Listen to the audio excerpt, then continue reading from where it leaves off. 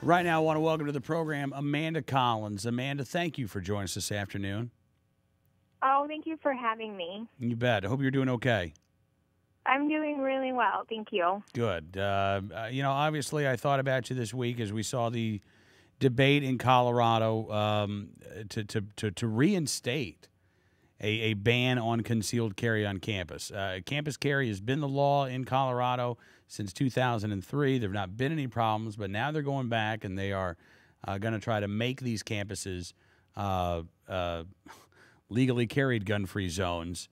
And we've seen a lot of talk from people who support this, who have brought up women who want to defend themselves against sexual assault with a gun. And we've seen the comments that, look, you may think that you're going to be sexually assaulted and you could shoot somebody by accident. You don't need a gun. There are other things like judo or the buddy system. Mm-hmm. As you've heard all of these things, Amanda, I mean, what's been going through your mind? It is so frustrating because, and I wish that I could sit down with each one of these policymakers and just have a face-to-face conversation with them and tell them my story, especially the representative out of Colorado who made the comment that he did on Friday. I have it in front of me about, he said, it's why we have call boxes, it's why we have safe zones, it's why we have whistles. And I could just go through and argue each one of those statements with the experience that I had. For one, all of these are just sentiments that give a false sense of security. In my experience, I know that the university that I attended, the University of Nevada, Reno, they didn't have any call boxes the night that I was attacked. They afterwards installed them. But I can tell you that a call box above my head while I was straddled on the parking garage floor being brutally raped wouldn't have helped me one bit.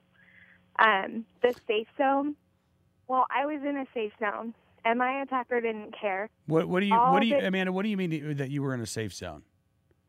Well, he says that it's why we have safe zones. Right. So if the campuses are designated as a safe zone, or I take it as a gun-free zone, all it does is ensure the perpetrator that they are going to be unmatched when they pick a victim. Because you were attacked very close. I mean, you were attacked in what they would consider to be a safe zone, I'm assuming. I mean, you were within sight of the campus police department.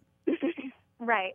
And I'm going to share something this afternoon that I haven't shared before, and that is that it's known that I could see the police cruisers less than 50 feet away from me from where I was being attacked. But the moment I saw those cruisers, I knew at the same time that no one was coming for me. Why did you know that? Because they were all off duty. The offices had closed. They weren't in their cruisers. There was no one there. And so a whistle wouldn't have gotten anybody's attention. It was isolated and late at night. And, it's really frustrating that I'm supposed to hand over my own protection to a man, but they're not able to guarantee our protection. And the comments that he made, that this representative made about women not knowing if they're going to be raped or, accidentally shooting the wrong person, it was extremely offensive because he specifically targeted female students. So is he saying that all women are unable to make sound decisions in the midst of that we should go against our God-given gut instinct that something is wrong? I knew something was wrong the moment I was grabbed from behind. When you, Amanda, when you hear these statements, I think it's important, and again, I hate to ask you to talk about your story, but I think it's important that people understand this guy who assaulted you. You were not you weren't his only victim. No, I wasn't. He, so I was raped at gunpoint in a gun-free zone, less than 100 feet away from the police department's office. And then he went on to further rape 2 other women and murder his 3rd victim. That we know of. That's how many cases we know of that this man had against him during the trial. And so he's currently sitting on death row now. But had I been carrying that night, 2 other rapes would have been prevented and a young life would have been saved. And you believe that. And now, here's the important thing. This is what I want people to understand who haven't heard your story. You say if you were carrying that night, that these women, right. And you could have prevented this sexual assault from occurring. You had a concealed carry license at the time, right? Yes, I did. I did. Okay, so why couldn't you carry on campus? Because as the state legislation stands, it is illegal. So I would have potentially faced ramifications such as being expelled from school, so losing my education, losing my right and privilege to carry everywhere else. I would have lost my permit and potentially faced a jail time had I been carrying that night. That's what the state law currently says. However, when I was met with my attacker on a gun-free zone and he was carrying a gun, none of the consequences affected him. Losing his non-existent education was not a deterrent. Losing his non-existent concealed carry permit was not a deterrent. The only person that had anything to lose that night was me. And I would have lost, if I had been carrying that night, I could have potentially lost, my education and whatnot. But I wasn't carrying that night, and I still lost. So I was legislated into being a victim.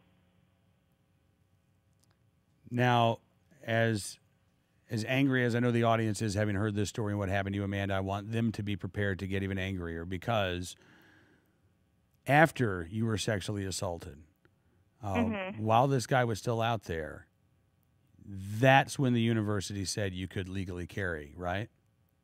Yes, and it was after the 3rd victim had been murdered, and he was at large. And so what did they tell you? They granted me permission with 6 contingencies.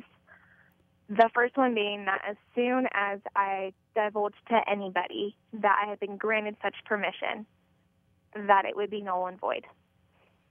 So they granted me my Second Amendment right at the expense of my first.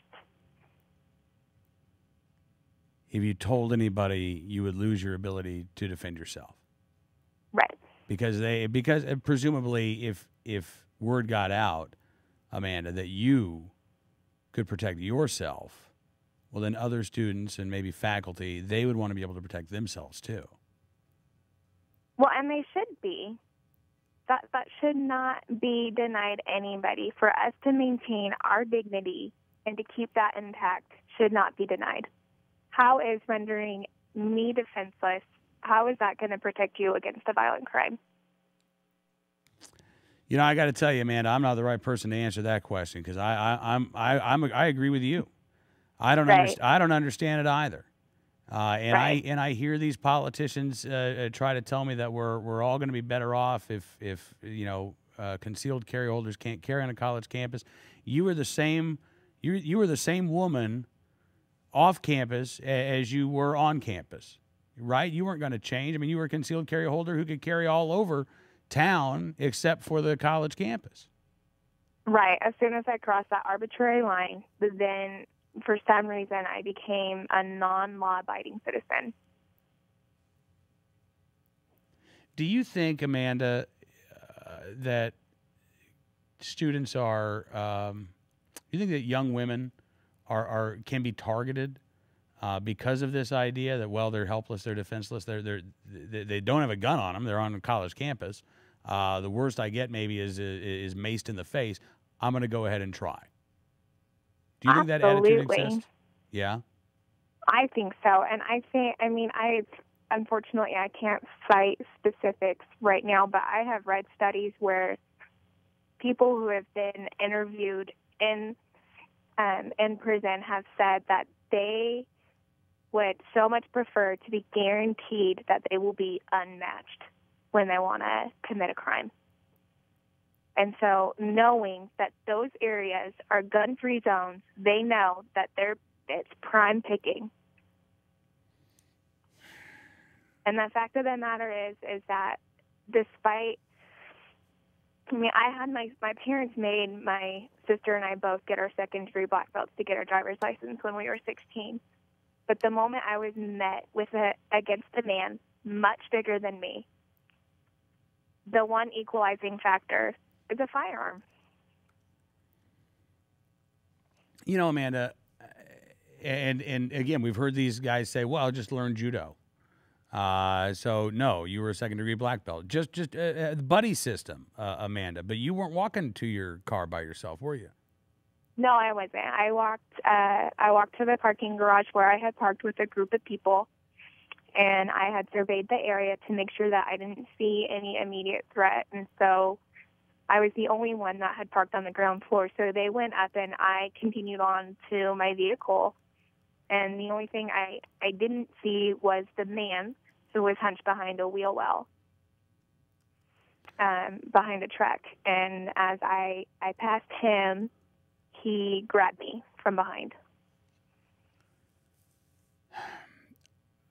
It seems to me, Amanda, that that your voice should be out there a lot more. I'm curious. I mean, do you get a lot of requests from the media to talk about your story and to tell your side of this story?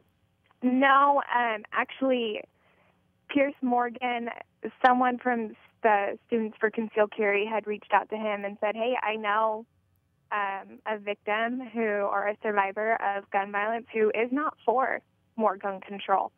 Do you want to interview her? And I gave permission and all that, and he turned down the opportunity to speak with me. And I know that Nikki Gozer had wrote the Today Show and said, there's a lot of us who are survivors of violent crimes, of gun violence, and we're not for more gun control. We want the ability to be able to protect ourselves and our loved ones, and we haven't gotten any responses back. I was curious about that because it seems like what we are hearing is that if you're the victim of a violent crime and you support gun control, then you get to your story gets to be told. Right. You may get you may get invited to the State of the Union address. You will have Right. the opportunity to tell the world why you feel the way you feel. But if you're the Right. victim of a violent crime and you don't support more gun control, you can shut up and have a seat in the back. Do you kind of feel like that, Amanda? A bit. I do. I got to tell you, I hate to tell you this, but I think you should. And I don't like that. Because when the president says that the victims of gun violence in Newtown, Connecticut, that they deserve a vote, so do you, Amanda. So does every college student out there right now who wants to and who is a concealed carry holder, who wants to be able to protect themselves on a college campus. They deserve that vote, and you deserve your voice, frankly. I think that's appalling that Piers Morgan had the opportunity to have you on his program and apparently said no, perhaps because you would be too sympathetic an individual, and it would make it difficult for Piers Morgan to get his gun control agenda across. Because that would be my suspicion. That would be my suspicion too, Amanda. Well, listen, again, I'm glad you could come on the program today and talk about everything that's going on in the news, your story, and again the fact that the media is ignoring you out there. I hope maybe, I don't know if I want you to go on Piers Morgan, Amanda, but I would love to see your story told all over the place. So please come back, and really, I hope that you and the family are doing very well. Oh, thank you. We're doing great. We're expecting our second little one in June. Wow, congratulations. Thank you. All right, I'll have to come out and see you again soon. Yeah, that would be wonderful. All right, thanks, Amanda. We'll talk again before long. Okay, thank you very much. Amanda Collins with us here on Cam and Company.